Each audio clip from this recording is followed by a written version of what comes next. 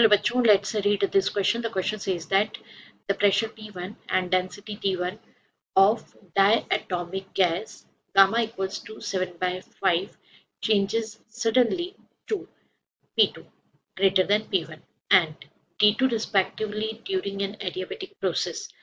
The temperature of the gas increases and becomes dash times of its initial temperature, given that D2 by T1 equals to 32.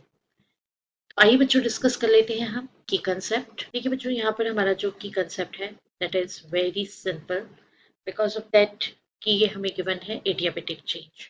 तो for adiabatic process PV raised to power gamma equals to constant, and since density D is equals to mass per unit volume, therefore volume is equals to mass per unit density। तो बच्चों इसलिए इस behalf पर ये जो हमारा equation है, इस इक्वेशन को हम लिख सकते हैं पी वी के प्लेस पे हम लिखेंगे m/d raised to power gamma equals to constant.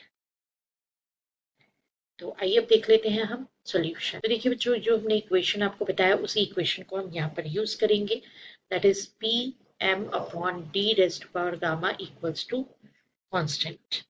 Since m जो है वो है मास और मास हमेशा क्या रहेगा, कांस्टेंट रहेगा। तो मास रहेगा कांस्टेंट, इस बिहाफ पर हम लिख सकते हैं कि P is proportional to D raised to power gamma.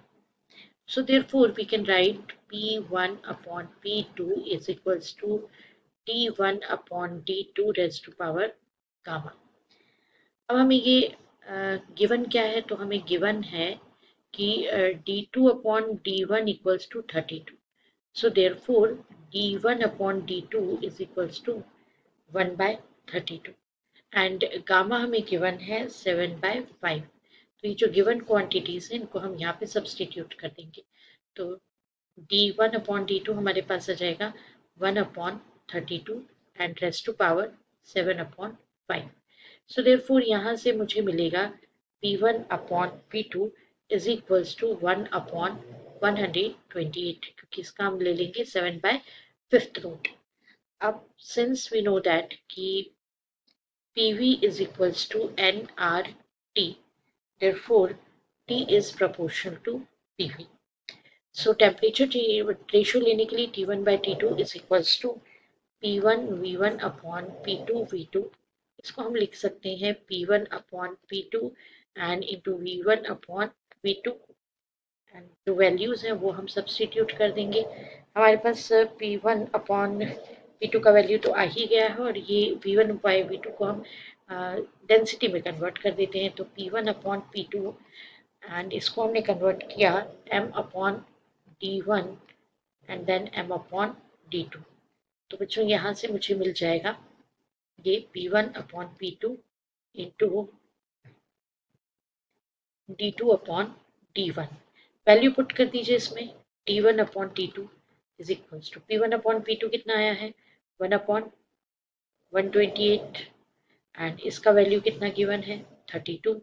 ये कैंसल्ड आउट हो जाएगा 4 times. So therefore T1 upon T2 is equals to 1 by 4। ये हमारा आंसर आ रहा है T1 upon T2 हमारे पास आया है 1 by 4। तो इनिशियल टेम्परेचर है T1 और फाइनल टेम्परेचर है T2। तो यहाँ पे T2 का वैल्यू कितना आ रहा है 4 टाइम्स ऑफ T1। तो temperature of gas increases and becomes 4 times of its initial temperature.